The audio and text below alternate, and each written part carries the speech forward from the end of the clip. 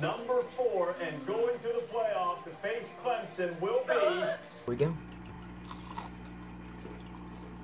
You guys, welcome back to another video, and today, well, instead of doing just like the whole catch and cook, we're just gonna do like the in and then the cook. I guess the end is like there for clean, maybe?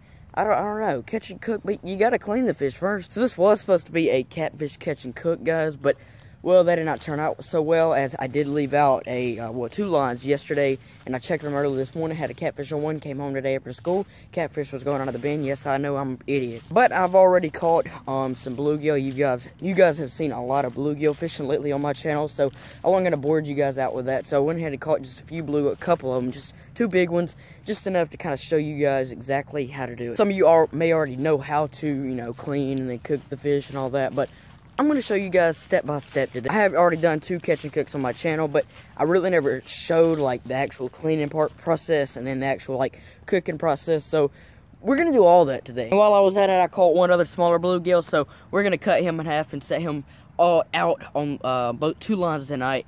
And well, we're going to see if I can get a catfish on one of them lines again, and well, we'll do a catfish catch and cook in the next video, and I'll go through that process of catching and cooking and cleaning a catfish and all that. But today, we're going to do bluegill. Oh, wait a minute. Something happened over the weekend. Check it out. So, we'll see. Number 4 and going to the playoff to face Clemson will be... Let's go! Yeah! Let's go! Yeah, guys, Alabama got in the playoff. Like I said, one of the top 4 teams, they lost, and that bumped Alabama right in to the playoff. Make sure you guys stay tuned to the end of this video, because I will be doing another fish picture in this video. I have not done one in a while. Haven't even, posted a video in a while, but I'm back at it, guys. I'm gonna be, I'm trying to upload at least 2 or 3 videos out there this week, and then, of course, the weekend. And either the next video or the next video will be a video on something you guys don't really know about me. And it pertains to fishing a little bit, I guess you could say. It has some similarities, I guess, but it's different from fishing. But you guys will see that in another video to come. So now, let's go ahead and get right into this catch and cook. Well, pretty much clean and cook now. Yeah, so we got our bluegill's heads chopped off now. So first, of course, what you have to do is you got to scale them. Just like that.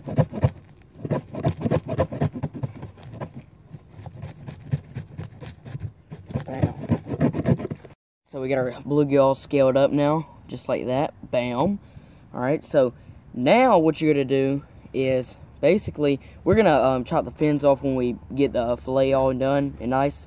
And so we'll do that at the end. But if you guys can see that right there, that is our meat. All that white right there. That's our meat. Okay. Guys, that's just nerves, in case you're wondering. Like, they're not alive, guys. It's just nerves. So let's go ahead and try to, well, fillet this bluegill up.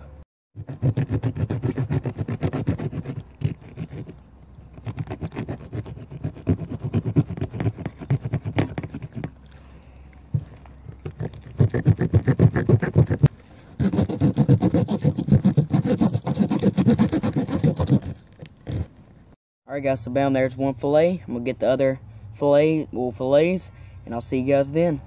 Fillets right here, as you guys can see, just like that. Bang. Then we come right over here, and we have our corn oil in the pot. We have that on high, so we're letting that, heat up. Once it starts like frying and everything, and bubbling real well, then we'll put our fillets in there, and yeah. Alright, guys, so we have our cornmeal and flour mix right there. Just gonna take a little bluegill fillet, dump it in there, bam, just like that. Gonna get all of them floured up like this. Alright, guys, so here is our bluegill right here. As you guys can see, just like always, it's finished. I just got a little ketchup right there. Alright, here we go. Like always, it's just as good and delicious. Man, that's just some good bluegill. Delicious. I'm going to finish up eating this delicious bluegill. I'm also going to go ahead and put the fish picture right here.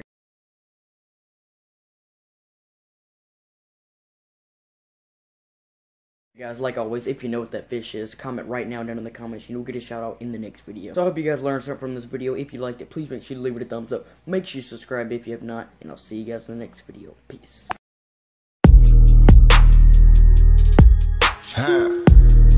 Scooch. Drop top.